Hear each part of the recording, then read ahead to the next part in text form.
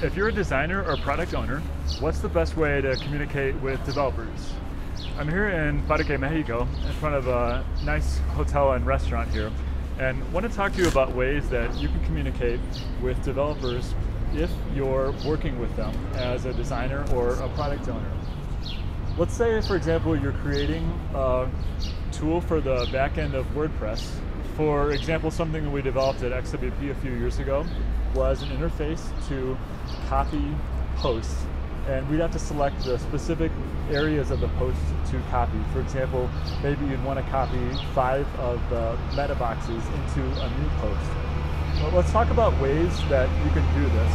And specifically, I would keep in mind being very descriptive when you're talking to developers, being visual when possible with design, and communicating early.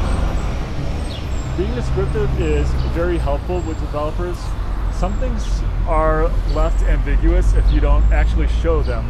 And it's good in the Jira tickets or GitHub issues to outline in detail everything you'd like. At XWP, a lot of times we'll use AC1 for acceptance criteria. It might be AC1, on clicking duplicate post, open a modal, and AC2 could describe the specific modal and all of the checkboxes that it might have. But when you're opening tickets or issues like this, be very descriptive in what you would like. It's good, like we talked about in step 2, to be very visual whenever possible. There's some things that won't be easy to describe visually, but if it's something like you're popping open a modal to describe how to create a new post, try to actually design that. Joshua Wool does a great job of talking about this. It can be a specific sketch, like using Sketch or using Figma, or it could be something that you've actually drawn physically with a pencil or a pen and you've taken a photo. But being visual is extremely helpful with communicating this with developers. Some things aren't a huge problem if you're not very visual, like if you don't describe a 10 pixel margin that you need on the borders, that's not a huge problem. But especially this is going to be helpful when there's a workflow. For example, if you click this, it opens a modal, then you click this part in the modal, it opens this page. When you're showing the arrows going to the different workflows, that's when it's very important to be visual with developers and even go through the different branches if possible.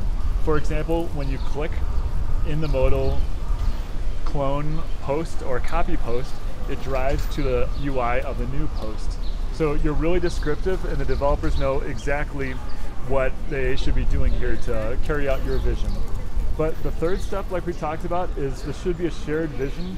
So get everyone communicating as soon as possible about this. This will help surface some areas. For example, let's say you would like the title of the post to be different. You would like it to say duplicated post : and then the post name. It could be that there isn't actually a filter for that, and it's going to be really hard or sort of hacky to make that work. So your developers might say, sure, this might be possible, but there's going to be a flash because it's going to be JavaScript driven. So it will be a certain title and then it'll get changed by JavaScript. So maybe we could talk about a different way of approaching this. It's good to get everyone involved in a solution design session as soon as you can, working this out, and then have the development happen after, as much as possible. This is sort of an ideal we work towards. We all know in reality, sometimes there are changes, like a client sees something or people see something after it's been developed, and then they would like to change it. This happens, it's part of the development, it's part of why we have Agile, but it's good to be really visual as soon in the process as possible.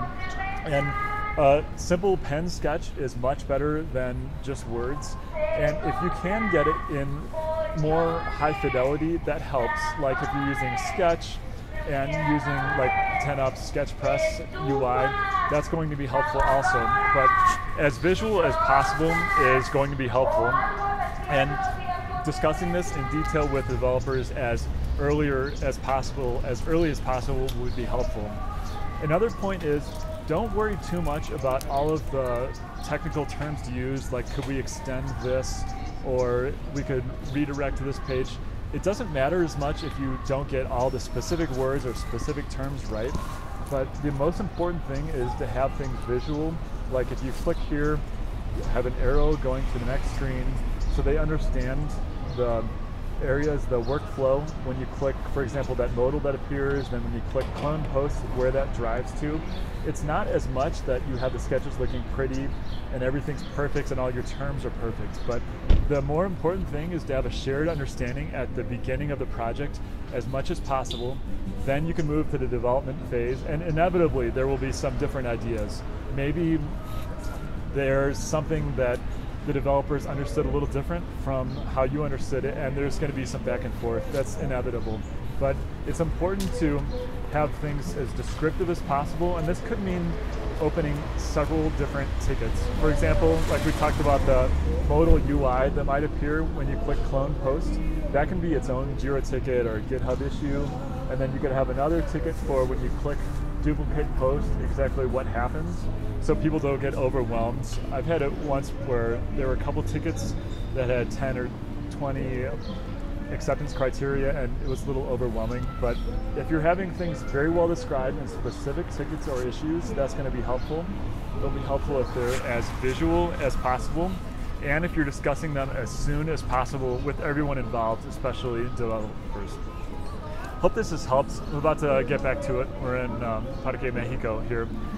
But let me know if you have any questions about the best ways to communicate with developers and what kind of ideas that you have for this.